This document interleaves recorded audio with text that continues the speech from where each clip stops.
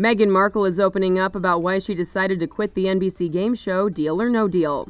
During the most recent episode of her Archetypes podcast, Markle spoke about her 34-episode stint as a briefcase model that began in 2006 on the series hosted by Howie Mandel. Markle recalled feeling grateful that Deal or No Deal helped her pay her bills while she was pursuing an acting career, but something about being on the series didn't sit right with her. She explained that she studied acting at Northwestern University, but had also pursued coursework in international relations, and that her time on Deal or No Deal made her miss being valued, quote, specifically for my brain. She shared this about working on the show. We were even given spray tan vouchers each week because there was a very cookie-cutter idea of precisely what we should look like.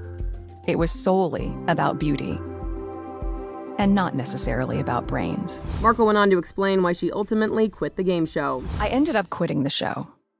Like I said, I was thankful for the job, but not for how it made me feel, which was not smart.